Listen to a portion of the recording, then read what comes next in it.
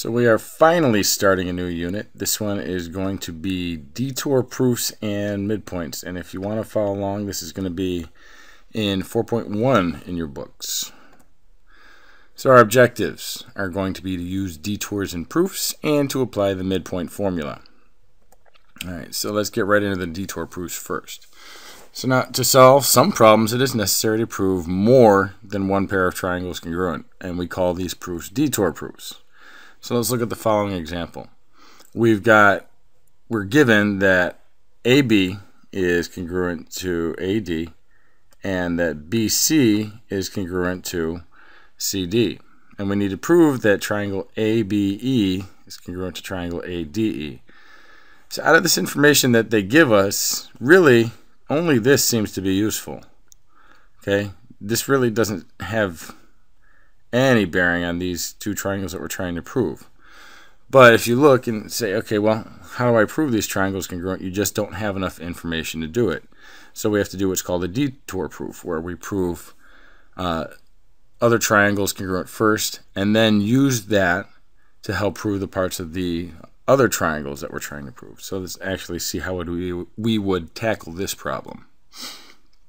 Alright, so again, we're given that segment AB is congruent to segment AD, and that segment BC is congruent to segment CD, and we have to prove that triangle ABE is congruent to triangle ADE.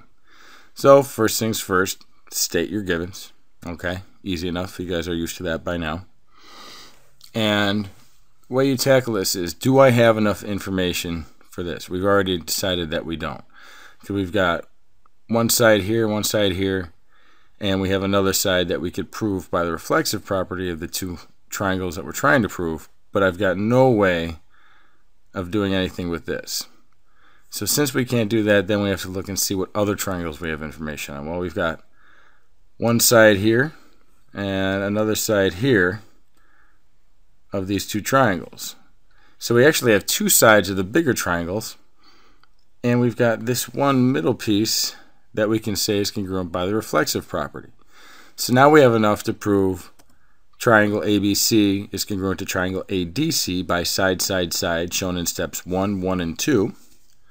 So now that we have these two triangles congruent, how does that help us? Well, think back to what they gave us that was useful for this. We've got these pair of congruent parts, and actually let me just clear this off so it doesn't get all crazy. We've got these pair of congruent parts here, and we've got these big triangles now that we've proven are congruent. Okay, so again, steps 2 and 3 was our detour, and I can say that this angle is congruent to this angle because they're part of those larger triangles that we just proved congruent by CP/CTC. So now we've got a side and an angle, and think about the ways that we prove triangles. They're side, angle, side, angle, side, side, side, hypotenuse, leg. I don't see enough information for us to use hypotenuse, leg. There's no statement about 90-degree angles or anything, so that leaves side, angle, side, or angle, side, angle. But side, angle, side is what wins out here because we've got a side and an angle for each of them, and then we can prove that this is congruent to itself by the reflexive property. And now we can say that triangle ABE is congruent to triangle ADE by side, angle, side, steps 1, 4, and 5. So that's an example of when you have to kind of use a detour where you prove some other triangles congruent first and use that information to help you prove another set or another pair of triangles congruent. It sounds confusing, but it's really not anything new. It just requires a little bit more thought. Okay? So there is a procedure for doing detour proofs. And so step 1. Determine which triangles you must prove to be congruent to reach a required conclusion. Okay, this is what follows the give in, it should be, and says prove or conclusion. You've seen both of those. Okay, so attempt to prove these triangles are congruent. If you don't have enough information to do this, we take a detour. Okay, like we looked at it and we said, okay, we don't have quite enough information to do it. So we had to do our detour proof. Then we have to identify the parts that you must prove to be congruent to establish the congruence of the triangles. And we have to make sure that we consider them all. Angle, side, angle, side, side, side, hypotenuse, leg if it's a right triangle. Okay?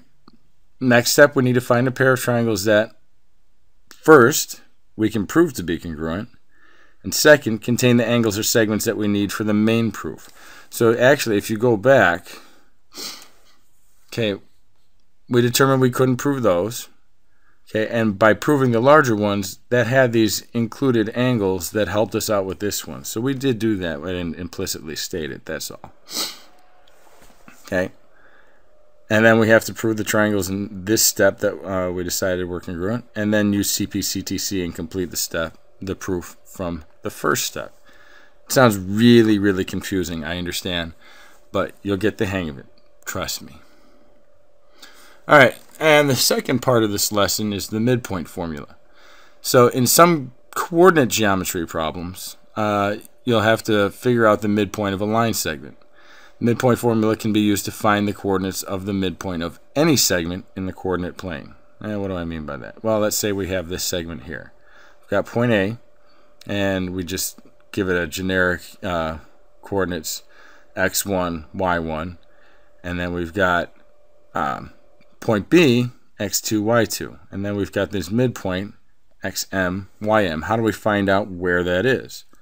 Well, theorem 22. So if we have A, and that's at x1, y1, and B at x2, y2, then the midpoint m, xm, ym of segment AB can be found by using the midpoint formula, okay, which is this: x1 plus x2 divided by 2, y1 plus y2 divided by 2.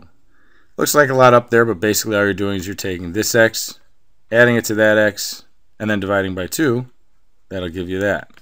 And then take that y and that y, add them together, divide by 2, and it'll give you that. Not hard at all. So for those of you that favor algebra and the geometry seems a little bit hard, this is more right up your alley.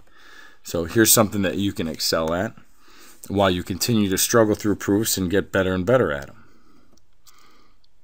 Okay, so let's put this in action. Let's say we have a circle with the center O, and it has the diameter shown. And I know I don't give you a measurement for the diameter, but I give you 2 points.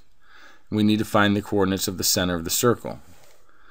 So we've got our x1, and it really doesn't matter which one you use because you're adding them together. So when you're adding, order doesn't matter.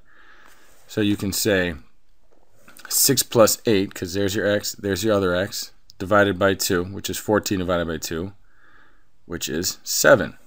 So that's your x coordinate.